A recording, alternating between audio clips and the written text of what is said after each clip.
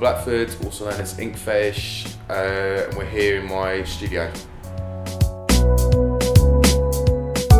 I've been drawing forever, painting forever, and got into graffiti when I was a teenager, 13, 14, and then started taking the whole thing a bit more seriously as I got older, into my sort of 20s, and really started to see graffiti as more of a way of more of an extension of my illustration work than doing traditional graffiti. So I started painting the characters that I was used to doing on paper. I started painting them large scale.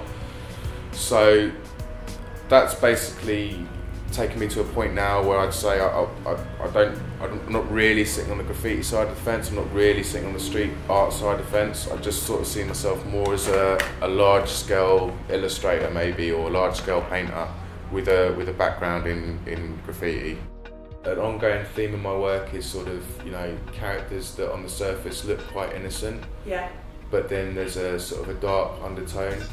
You know, light and dark is something that exists in society and in the world as a whole, so I try and, well, I wouldn't say I try and put that into my work, but I think that naturally comes out in my work, that, you know, there is light and dark exist in everything, you know. And also a lot of my work is sort of, it deals with sort of childhood and childhood fears, and it's all about sort of, you know, as you grow up, you start to see the world as an adult, yeah, and the sort of newfound fears that occur during that time, and they're usually represented by fantastical things, sort of little monsters or whatever. So yeah, I suppose that's kind of what my work's about.